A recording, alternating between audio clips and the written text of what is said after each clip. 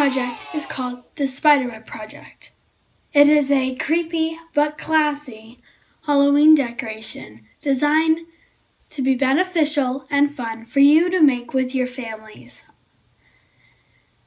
I hope by next Halloween that I have you guys using my product to scare your neighbors away.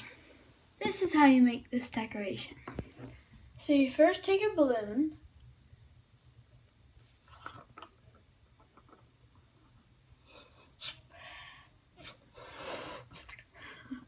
and you blow it up.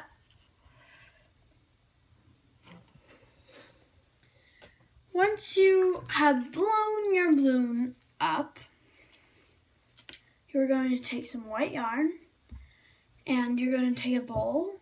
You're going to put water, and by then I'll probably have a glue recipe that's stronger, because my first attempt of making this didn't turn out so well. The glue was not strong enough, the paste.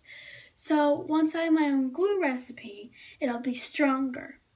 So I'll take my glue recipe and I'll put it in with the water and mix it together.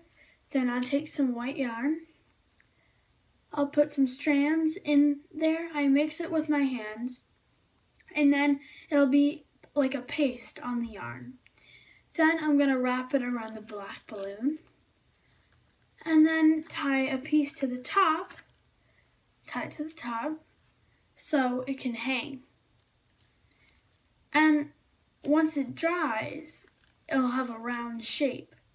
When it dries, you take some spiders and you glue it on to the outside. You can either hot glue it on, or you could just use a glue recipe and glue it on. And it looks really spooky. I used it this year on Halloween, and I definitely scared my neighbors. So far, I've told you that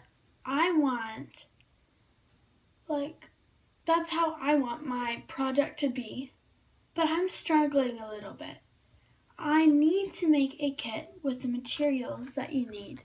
I know the materials, and I'm still trying to come up with a glue recipe, but I will have that soon. But for my kit, I'm struggling in kits, you need a package. You need to package your kit up. I'm struggling to find packaging, and to keep my kits together, I think if you guys had any advice, I think advice would really help. I need some advice on packaging my kits. I want this to be a success. I want everyone to enjoy Halloween the way it is, maybe even more, because Halloween is like my favorite holiday ever.